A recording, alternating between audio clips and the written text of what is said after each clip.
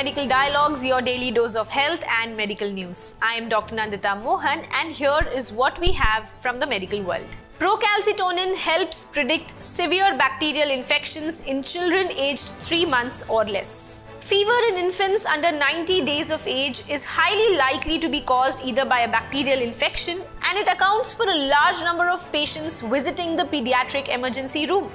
Now, in order to predict the bacterial infection and also reduce the unnecessary treatment, the classic classification system is based on the white blood cell count, the urine analysis and X-rays, and it is often modified and applied at each center by incorporating recently studied biomarkers such as C-reactive protein or procalcitonin.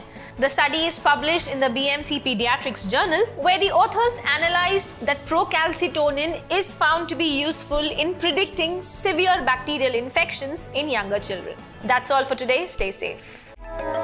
Never miss a medical update from Medical Dialogues. Like, subscribe, and press the bell icon.